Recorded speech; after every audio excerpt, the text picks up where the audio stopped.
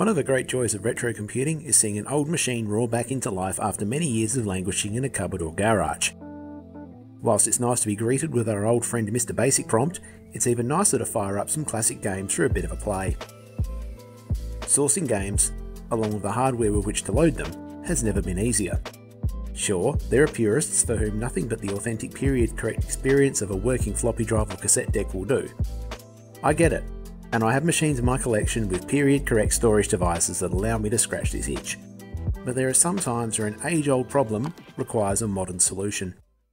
So the plan here is to get these two things to work with a DIN connector, a 7-pin DIN connector no less. I will need to have this one here, which I believe is ground. At least that was what my initial research suggested. And of course these two pins here being left and right. Of course by pins I mean wires. Because it's going into quite an old microcomputer, which obviously only gets signals in mono, we're going to patch these two things together. And by the way, the reason I'm hiding a paperclip is because I'm going to use this in collaboration with these wires to make our Bodge not quite 7-pin DIN connector, it's more like 2.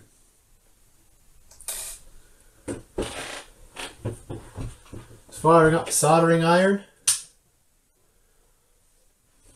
So we'll need to solder it, as they say in America. So this paper clip, which is a little bit thinner than the actual sockets on this DIN 7 connector, between that and soldering it onto here, it should work in theory. So I will be dipping the end of my wires into the flux just to give us something a little bit more for the solder to stick to. Now, bearing in mind my soldering is, as Australians say, shit house. That's a technical term for it. So I'm going to be practicing a bit more before I get stuck onto any soldering, like proper, as in we're talking major. Ooh, that's interesting. Check that out.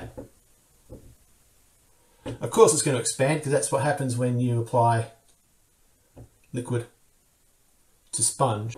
I'll just put the tiniest bit of flux on here just to kind of give it a little bit more.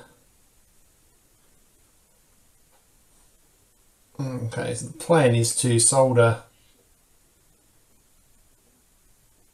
this wire to that pin. Or by pin, of course, I mean repurposed paperclip. And I've got to find my chisel tips. The flux appears to have worked a bit. Which always helps.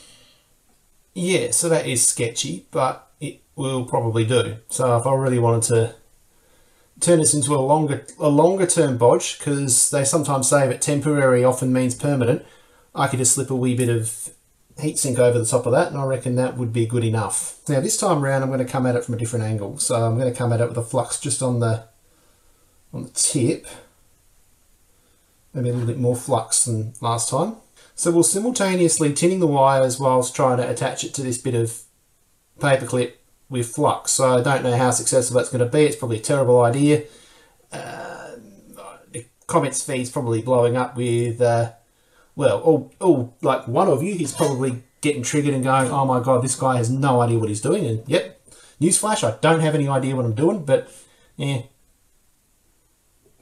Basically, I'm just trying to prove that you don't have to be... I mean, everyone's got to start somewhere, and whilst it'd be awesome to be a electronic engineering and soldering ninja, sometimes good enough is good enough. Like that slaggy piece there, which I could probably should just sort of address while I'm here, so it doesn't get caught up in the DIN socket, because that would be awkward. But simultaneously make sure that I don't overcook it so that I end up disconnecting the whole thing and I've got to start from scratch, because that would be an absolute nightmare. Well, maybe nightmare is a bit of an exaggeration, but it'd be an inconvenience. And yeah, this is sort of like the origin story as to why I usually outsource my soldering. A few minutes later.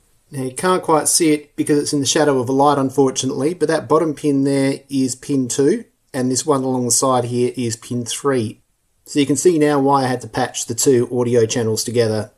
We're going to fire this up and see if we can get this to work. Now's probably as good a time as any to introduce the latest addition to my collection, the Acorn Electron. I have a more detailed video in the works, but for now, all you need to know is that this was Acorn's attempt to take on the Sinclair ZX Spectrum, and that it's affectionately known as the Elk. Back to the bodging. Okay, I'm going to be testing this out using one of my trusty old Dick Smith 7-inch TVs using the RF output. I also have a horrible feeling it's outputting in monochrome only. Not sure why that is, whether it's an undocumented feature or whether I've done something wrong. I don't know. That's out of scope for today's video. I just want to get a game loaded onto this Elk and coming out through this telly. So the way we do this, as well as that lovely bodge wire, is through an app. There is an app for Android phones called TapDancer, and what that is a dataset emulation, covers a lot of computers, ranging from the Commodore 64, Sinclair ZX Spectrum, right through to the various Acorn 8-bit machines, including the Elk. Of course, I've had to go and source a tape emulation file for the Elk to make sure it works, and the game I'll be playing is Chucky Egg, a very famous Elk game. So there is the main screen for TapDancer. That you can't get that off the Google Play Store, so there'll be a link in the description to tell you where you can get TapDancer for your Android phone. So let's just plug this into the RF modulator dooflicky here.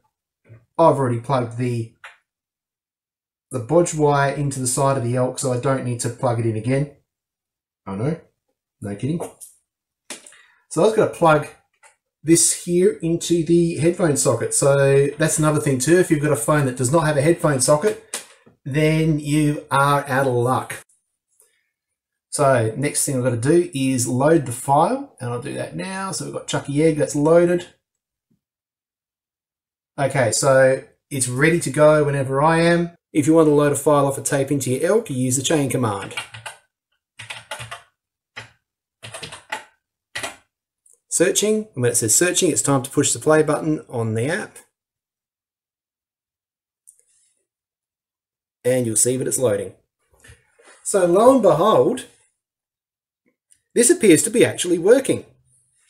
The great thing with the BBC system and the way that their tape games worked is that they were quite efficient and the speeds were quite good. So it only takes a couple of minutes to load a game off a tape on a BBC.